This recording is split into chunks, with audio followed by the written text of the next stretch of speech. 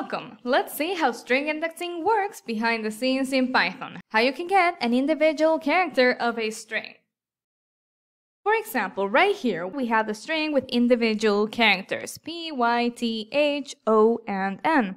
What if we want to access an individual character of this string to check, for example, if it's an uppercase letter, a lowercase letter, if it's a vowel, or any other type of test that we want to perform on these characters?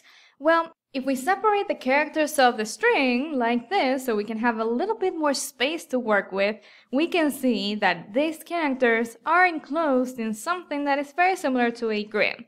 This is an analogy. This is what happens behind the scenes because each element of the string has its own place in the grid. And that location is marked by an integer, from 0 to 5 in this case for the string Python. These numbers are collectively called indices, and each one of those numbers is called an index. We can use them to access their corresponding character.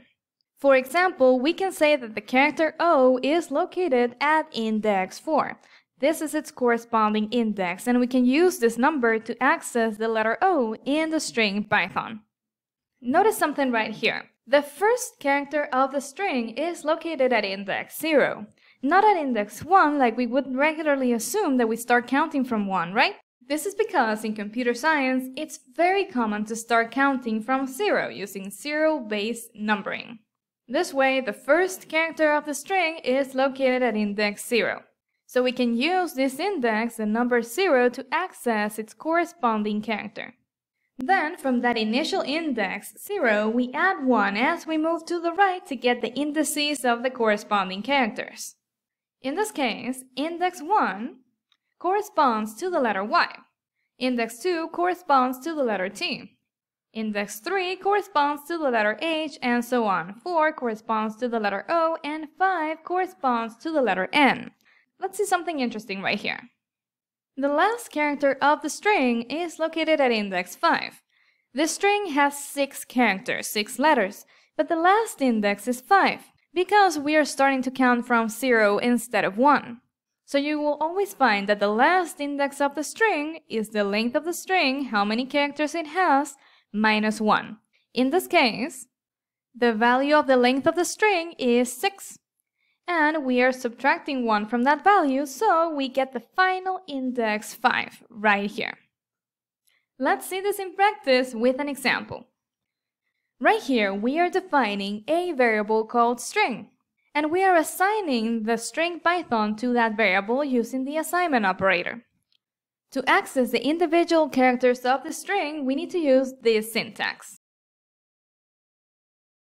Let me zoom in so you can see a little bit better, and right here we have the variable that references the string, and within square brackets, we write the index of the character that we want to access. If we draw a little diagram of the indices of the string, we can see that the character at index 0 is the letter P. So this will give us the first character of the string, the letter P, at index 0. Let's see this by printing the value. If we save the file with Ctrl S and then we click Ctrl B to run the code, we see this output. This right here evaluated to the letter P. Let's do this with all the remaining characters of the string. Now we're going to print the character of the string at index 1, which corresponds to the letter Y. If we save the file and run the code with Ctrl P, you can see that now we have the letter P right here and the letter Y right here. Let's do the same for all the different characters of the string.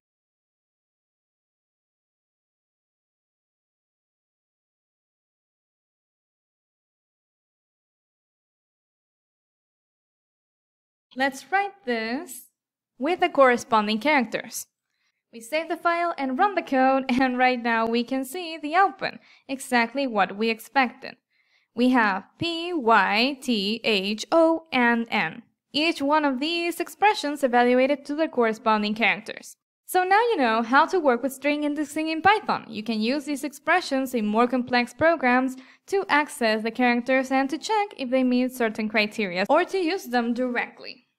I hope you liked this video. Subscribe to my channel to be the first to know when I upload new videos.